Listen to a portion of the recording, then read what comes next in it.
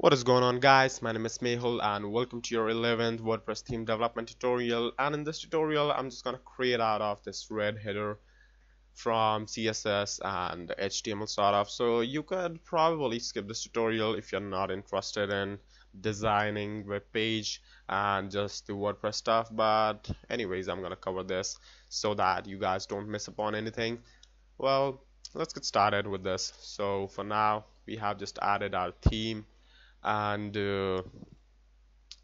yeah, so we need to customize this a little bit. So what I want to do is that pretty much inside here, inside styles, let's just add my theme name, etc. stuff. So theme name is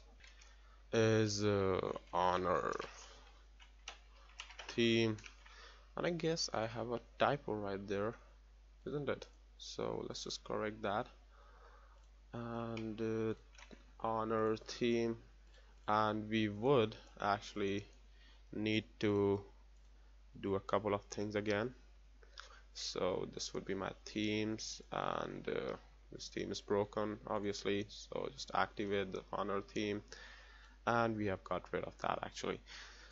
Okay, so cool. Now again, in honor theme I'm gonna open footer, functions, header, and index. So where were we?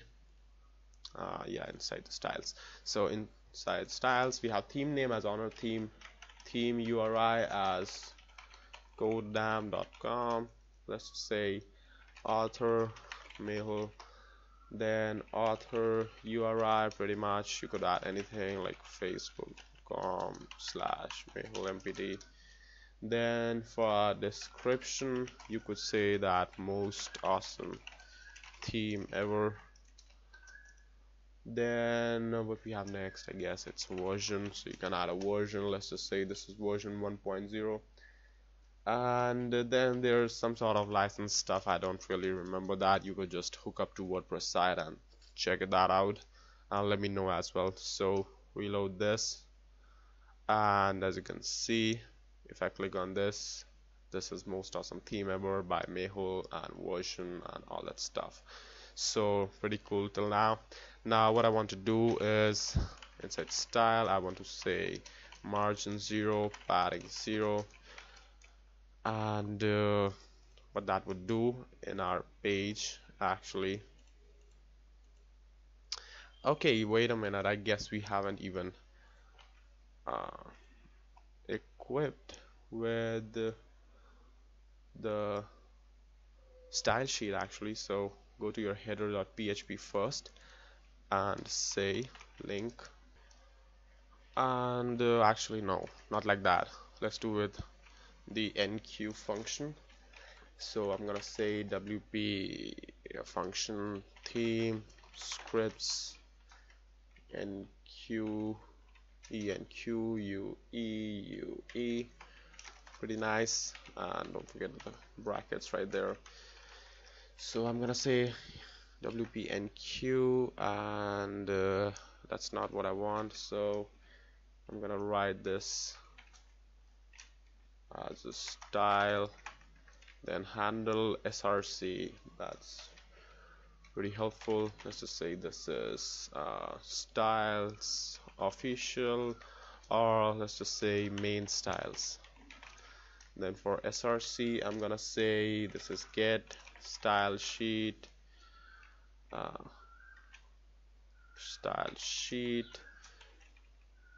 URI actually. What is this style sheet URI? Okay, no depths, no word, no media, so let's just get rid of that. And yeah, so let's check that out again. Okay, so we need to actually hook that up as well. So again, add action, we're gonna say wp enqueue scripts, and then your name of the function, which is in my case theme scripts enqueue. So pretty sweet, and reload. You can see the styles are now successfully loading as well as being applied in the theme actually. So now we can do our stuff. Now for header purpose we need to span it 100% across the screen, which it is right now, so no problem there. For N60, what I'm gonna do, I'm gonna say this is width 960 pixels, margin is 0 auto, and yeah, so that's pretty much it we're gonna need for N61. And right here we go. Then for logo, what we need is let me just check out what this font is. Roboto Light. Okay, so we need Roboto Light. So this is Roboto Light, and just go to Google Fonts, open in Google Fonts, and just change this to light for now. Just copy this thing, and actually you could even make this thing dynamic by making user select that what sort of font user wants for their logo and all that stuff, but that would be kind of difficult for me to explain right now because we haven't covered a lot in WordPress so far, so that's sort of something for another day. Okay, so let me just close this, and for now what I want is for logo, I want font family as Roboto, reload, and pretty much we get something like that only. So if I just go ahead and check that out, it has a font of 40 points, and font size, let's just say I give it a 30 pixels instead. So if I reload, you could see it's 30 pixels wide, and for the navigation I could just say that this is menu primary menu container, or instead what you can do is just wrap this inside another div, top navigation, and here we go. And pretty much just take a look now. You would see that we have got this in top navigation. Just add a new style, say to float right, and say the logo to float left, and we'd be good to go. Just copy these both things inside your styles and make sure you just append that to your pre-existing style. And what we need now is that another class dot clear to just say that clear after content is this display block and clear both. So now what we are doing is just adding clear class so that it just clears the floats. So now you can see that the header is full width. And for the top navigation, what we can do is that for top navigation UL li, I can say this is float left, list style none, margin 10 pixels. Let me just see how this was. Okay, so text transform uppercase, and that's pretty much it for the li ones. And again add the style here, and for ul li, for ul only, we're gonna need to add a class style, because for dot menu actually you could say the similar thing which we did for the clear one. So here we go, and just after, and you could just use single or double columns for that. So we are pretty much done with this, and the next thing, I want to impart some sort of color to this navigation, and it's giving me answers in inches. I don't know, maybe we could just change this preference for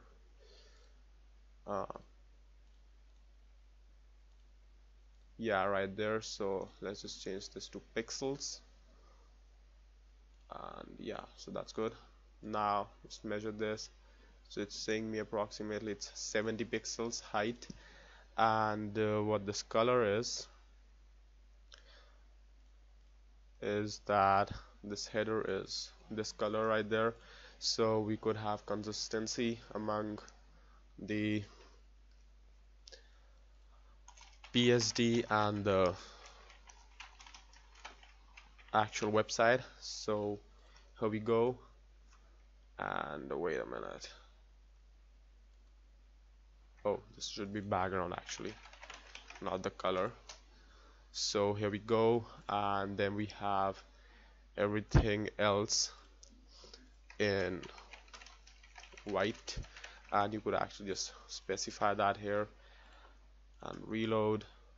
And for LIs, I could say that top navigation LIA color inherit, and text decoration none. And yeah, that's pretty much it. And for I could actually just say display block to this one as well. So I'm gonna say padding 5 pixels 0. Let's just leave it to 5 pixels only. So here we go. And for logo one, what we can do is that we could say padding 5 pixels 0 to this one actually as well. So for logo one, we have this thing right here, and the only thing that differs is some sort of font. So we're gonna just take care of the font actually. Cancel. Okay, so this is Roboto regular. Okay, so not a problem. I guess we do have Roboto regular here. Normal, I guess. So we just need to make a couple of changes in our header. Now I could say that this is for the logo, this would be font weight as 300. Let me see if I'm right there. Yep. And for the top navigation, what I can say is font family is Roboto sans serif, and font weight would be 400. So reload, and pretty sweet. So this kind of looks like this, but the font size is either too small for this one or too big for this one. So let's just make this a little smaller. Font size 10 pixels, and I guess 13 pixels is pretty cool. So top navigation LIA, here we go. And the last thing I need to do is say border bottom 2 pixel solid, and wait a minute. Okay, so the reason why I did this is because what I'm gonna do, wait, I'm gonna say that when somebody hovers over this, I want to change the border color to white, and if I don't add this style right here, then it would kind of jump when I hover over. So this kind of looks cool, doesn't it? So for the PSD one, I guess we are pretty much done. We are just left with these icons, which we can do later on. So that's it with our header for our WordPress theme, and pretty much you could customize it within your WP admin dashboard with the help of menus, and you could pretty much say anything like howdy as well, and it would sort of reflect in your page. So that's cool. Let's just change this to pages only.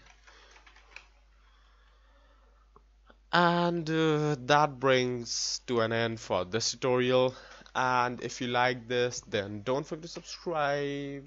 Wait a minute, I wanted to refresh. So if you like this tutorial, then don't forget to subscribe, and thank you for watching.